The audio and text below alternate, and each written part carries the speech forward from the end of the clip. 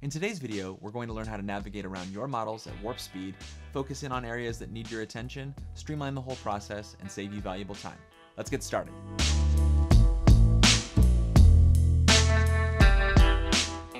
It seems like whenever I see the subject of navigation in a course or curriculum on 3D modeling, it's lumped in right alongside the interface with maybe a sentence or two about the holy trinity of pan, orbit, and zoom. But I think navigation is a topic worthy of attention all on its own, both because it's deeper and more complex than this surface level treatment makes it appear, and because it underpins everything that we do in 3D modeling. So doesn't it make sense that we get this right from the start? So one really simple thing you can do to speed things up globally, and by that I mean not only in your 3D software but across your entire workflow, is to go into the operating system settings for your machine, whether you're on Windows or Mac, find the settings for mouse sensitivity or mouse pointer sensitivity, whatever they happen to call it, and crank that all the way up. No, do it now. Oh wait, this video will be here. Okay, you good? Okay, I know this seems crazy at first. If you're not used to it, this is gonna feel very jittery and like you've had too much coffee or something, but I promise you, you will get used to it. And soon you'll be much faster because you don't need to move your entire arm across the desk to go from one corner of your screen to the other. It's just a small flick of your wrist. And you will get used to this high speed, trust me. Later on, you'll change over to someone else's computer and it will feel very sluggish. You won't know how you worked this way from before. Okay, so let's talk about how to get around the Rhino viewports. So before we get started, I wanted to mention that I am using a 3-button mouse. Now I've seen people who can model effectively with a trackpad and a 1-button mouse, but I think if you're doing any amount of serious 3D modeling, a 3-button mouse is totally worth the investment. It greatly speeds things up and lets us make use of the scheme that we talked about in the Getting Set Up video, where one hand is responsible for navigating and object selection, and the other is responsible for running commands. One other thing I wanted to mention is that I have all of the default Rhino shortcuts enabled. This is basically just a stock installation, and I think it's good, while the Rhino interface is really customizable, that those of you who are just beginning, start out with the defaults and get used to them. This will make it a lot easier to move around to someone else's computer and work if you really need to. As you get more advanced, you can take a look at how to customize the interface to suit your needs a little better, and we'll have a video about that at some point in the future.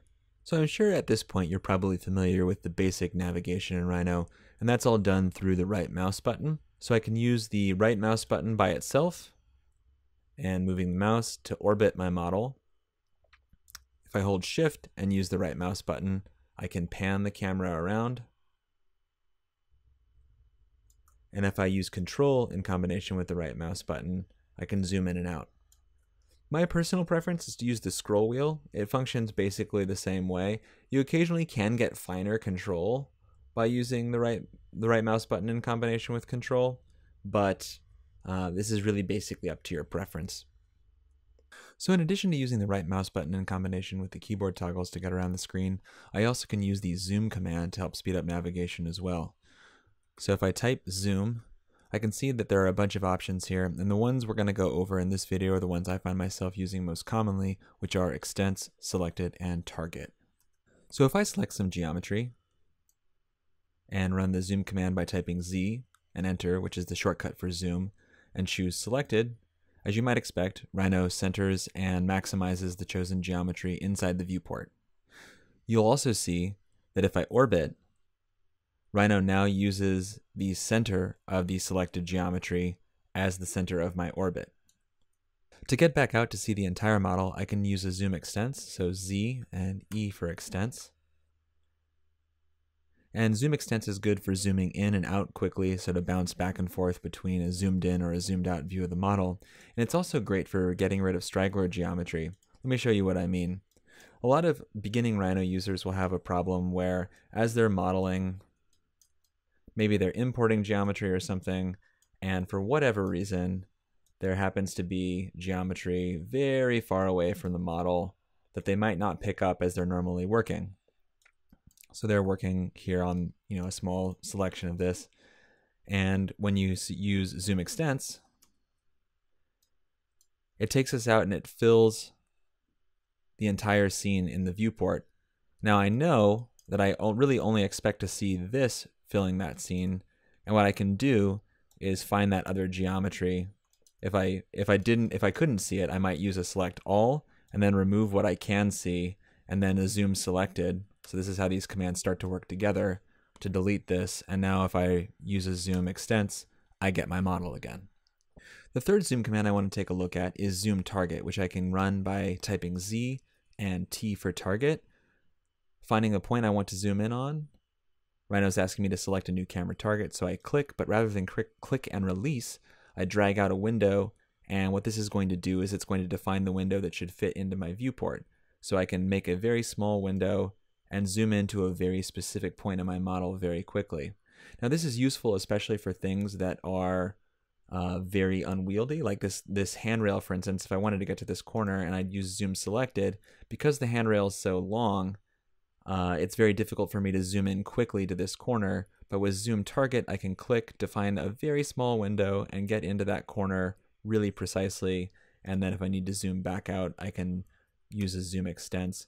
And this is how we kind of bounce in and out and move around our model really quickly. And once we get these zoom tools under our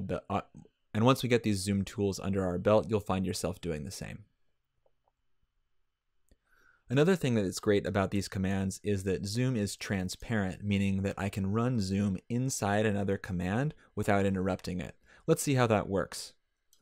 One common scenario is that you might be modeling two versions of something side by side, and you're looking to move things to similar positions on an object. This is something I do all the time. So let's say for whatever reason, this one was missing a handrail, and we wanted to copy the handrail from this version to this version.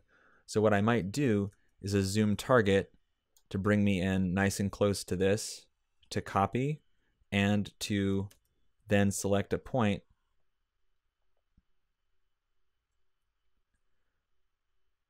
I can use zoom target to zoom in here where I can select what I want to copy, run the copy command, zoom target to select the point that I want to copy from, zoom extents to zoom to the extents of the entire model, zoom target on the corresponding point on the opposite model, and click to place. And I've very precisely placed my handrail in a minimum number of steps. One skill that I think is important to develop in 3D modeling in general is the ability to isolate what it is that I want to work on from the rest of the model. And let me show you what I mean by that. So let's say that I wanted to work on these cushions for some reason, like let's say I needed to rearrange them in some fashion. It's very common, especially if you're newer to 3D modeling, to try and get in here, and maybe if I'm sophisticated, I'll, zoom selected and try and get in here so my orbit is limited to here, but as I'm moving around and trying to get the best view of this, okay, I'm on the other side of the wall. As I'm going, I'm trying to, and I'm under the stairs. So this becomes really challenging very quickly, especially if the space around it is very tight. So what I can do is I can select the cushions I'm interested in working on, and then I can invert my selection and hide everything but those cushions. And now I'm free to work on these things in isolation. This allows me to orbit these and find just the view that I want and need to work on them, and not be obstructed by any of the other geometry. But let's say that we were working on these and we needed some of the context in order to know where things were. Rather than showing everything and then having to reselect the entire group along with whatever it is that I need to have as a reference object, what I can use is another command called show selected, which makes everything that is currently hidden visible, and it allows me to select the objects that I want to show. So let's say I'm interested in this floor lamp, this wall, and this floor. Now I get these objects visible so I can continue manipulating my earlier selection now with these objects in context. Now let's turn our attention to getting between views. I find myself doing most of my own work here in perspective view. I find that I can tumble my way around a model very quickly, get to where I need to go, and model quite efficiently from just this one view, but occasionally it can be helpful to have an orthographic view at my disposal. So I can run the command for view to get out to my default set of 4 views, top, front, right, and perspective here that Rhino typically opens with. And I could double click into any one of these views, of course, to maximize that viewport. But from a maximized viewport, I can also get to the next by hitting Control Tab. This takes me to top, again takes me to front, once more takes me to the right view, and then I'm back at perspective. So it just cycles counterclockwise through those views. In addition, I can also use keyboard shortcuts to change the display mode. So right now I'm in wireframe, but Control-Alt-S will get me to shaded, Control-Alt-G will bring up ghosted, and Control-Alt-R will bring me to a rendered mode. I can also use Control-Alt-E to perform a quick keyboard shortcut zoom extents. So rendered mode, zoom extents, rendered mode, zoom extents, and rendered mode, zoom extents. And back to 4 view. If I'm feeling particularly finicky, I can also synchronize my orthographic views. So if I came here to front and brought it up to size here in this display and used synchronize views, this is going to scale the views in the top and the right to align with. So as our models become more complete and they start to enclose space more fully, it can be difficult to get around and get the exact views that we want using the normal navigation tools of pan, orbit, and zoom. Luckily, Rhino has a way to get around this, and it is called walkabout mode. So I'm just going to hide one of the window panes here and zoom in and enter into walkabout mode. And now when I use the right mouse button, instead of orbiting around an object, I'm turning the camera around, orbiting the camera, and you can think of this as like turning your head or moving your eyes if you were actually in this space. So this becomes a useful tool here, and I can pan the camera over with the right mouse button and shift. And I can establish my view here that I'm interested in taking much more easily than I would if I was trying to use the typical pan, orbit, and zoom tools. So in addition, I feel like this is, if I'm looking around this room, this feels like I'm really close up to this stuff, and this has to do with the Rhino camera lens length. So Rhino uses the kind of parameters of a 35mm full frame SLR camera and its lens length as the method of kind of telling us how our level of zoom is going to look here. So we're at 50, which is 50mm in lens length here. If you're familiar at all with camera lens lengths, this is what's going on here. 50mm in camera world is kind of considered normal human vision, or at least that's the kind of shorthand analogy that's used. 35 gives us a slightly wider angle without getting too distorted. So this gives us a little more breathing room here with objects that are close to us. If I go a little lower, 24 is a bit more of a wide angle look, and this is about as low as I would go for any kind of imagery that I was going to be extracting from a model. Much lower than that, and we start to get kind of super distorted fisheye type stuff, or at least incredibly deep wide angle images that might be fun for experimentation, but aren't necessarily great depictions of reality. I typically kind of max out at the lowest at 24, and I would recommend usually staying somewhere 28 to 35 for the most part for images that you want to kind of feel somewhat realistic here. So in addition to those tools, walkabout mode also gives us the ability to, as it says, walk about our project. To do that, I'm going to use the middle mouse button, and I'm scrolling backwards and very little is happening. I can see this one window frame moving very slightly here. And what's going on is Rhino is using a step size value to determine how far each tick of the scrolling wheel of the mouse to move me back. And I can increase or decrease that value with page up and page down respectively. So if I page up here a number of times, my rate of advancement here as I'm using my walkabout scroll wheel increases.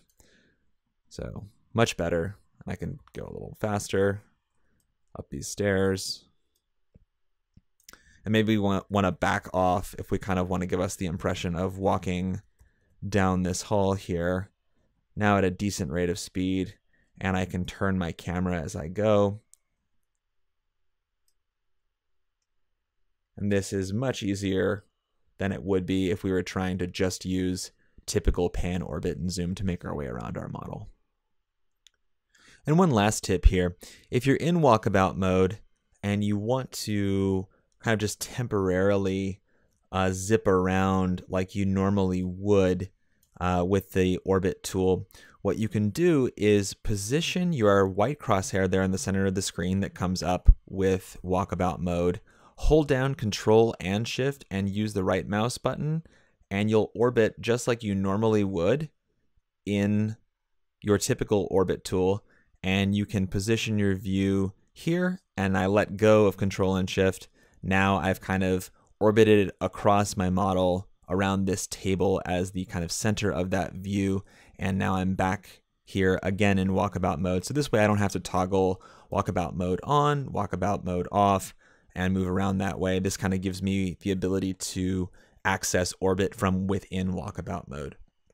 And finally, to exit walkabout mode, just type walkabout again, and Rhino informs us walkabout mode is now off. And the last couple things I wanted to share with you are some ways of controlling and managing views here in Rhino. So one thing I can do, and one thing that I do very commonly in fact, is I make use of named views. Now these are really great, especially as I'm trying to establish particular views of my project that I want to be able to return to, or I want to be able to export reliably over and over again. So I don't have any named views in here currently. So what I'm going to do is I'm going to navigate to a position that I like. I think this one here is great. And I'm going to save this view, and I'll call this one interior, maybe 01. Great. And now what this lets me do is navigate to anywhere I am, and then this will snap me back to this same position. It will return all camera settings to what they are here in this view, and make sure that I am precisely snapped back exactly to where I need to be. Basically what it's going to do is it's going to restore all the values here for camera and target to whatever they were at this saved state. Now in addition to this, I also have the ability to visualize the camera and its field of view. I can go to View and to Set Camera and to Show Camera, or I can just hit F6, that shortcut key there. And what this is going to do is in all of my orthographic views, it is going to place the camera that is here in my 3D view. So I can see I've got the camera location here in space, and it's showing me its field of view here, kind of this cone of the camera. And all of these points are editable actually. So I can grab one of these points, move it, and the camera will actually move in my perspective view. So if this works out better for you for some reason, if you know you need to have the camera pointed in just a very specific place, you can line it up point by point using this show camera method and then editing these points. And all of these points are going to do slightly different things. So this one is going to zoom in here, and it's going to look like, you know, zooming a lens, because what it's doing is it's also adjusting this lens length value here. I'm basically changing my field of view for my camera here, but then I can just come back and snap back to where I was if I want to restore that.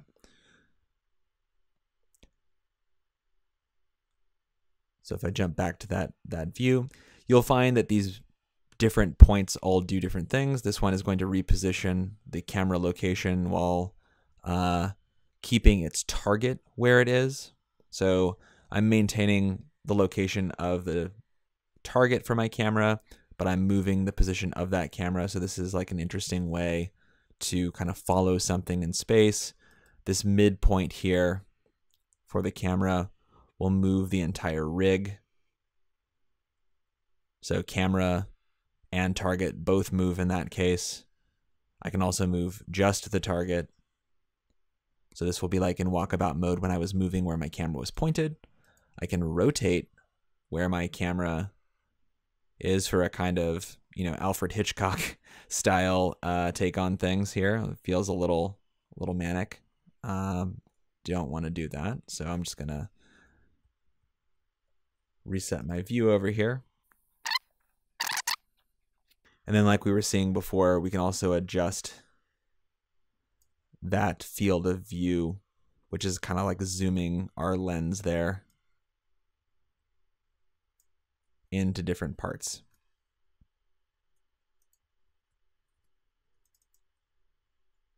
So anyway, this is a pretty comprehensive suite of tools for navigating your way around models, kind of whatever state they happen to be in. Early on, I find that pan, orbit, and zoom, along with zoom selected, zoom extent, zoom target, those things are totally fine. Walkabout mode can be great once you are far enough along that you're starting to establish a kind of spatial relationship within your enclosure and you need to navigate around inside of something. This can be really handy for that. It's a little more intuitive and makes a little more sense than trying to kind of push my way through with pan, orbit, and zoom. So try some of these tools out. Let me know if you have any questions in the comments. And yeah, I hope these tools are helpful for you. All right, guys, take care. Happy modeling.